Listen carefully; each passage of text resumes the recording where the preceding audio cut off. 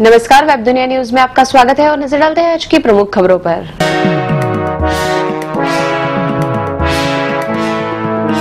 प्रधानमंत्री मोदी ने सोनिया गांधी को जन्मदिन पर दी बधाई। संसद में सरकार और विपक्ष के बीच जारी गतिरोध से इतर कांग्रेस अध्यक्ष सोनिया गांधी के 69वें जन्मदिन पर प्रधानमंत्री नरेंद्र मोदी ने उनकी लंबी उम्र और अच्छे स्वास्थ्य के लिए शुभकामनाएं दी। संसदीय कार्य मंत्री वेंकैया नायडू ने भी कांग्रेस अध्यक्ष को फोन कर जन्मदिन की बधाई दी। नेशनल हेराल्ड मामले में सरकार पर कांग्रेस ने काफी आरोप लगाए हैं।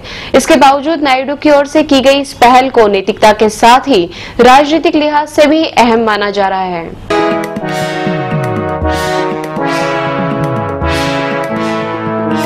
इस्लामाबाद में हार्ट ऑफ एशिया समिट शुरू।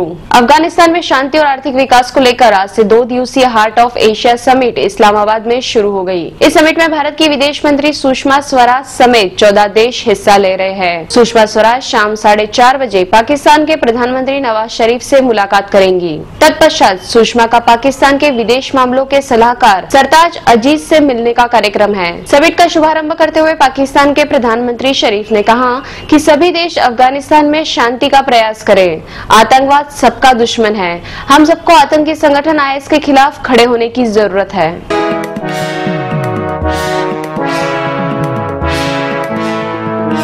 अंडरवर्ल्ड डॉन दाऊद इब्राहिम की संपत्ति आज नीलाम होगी।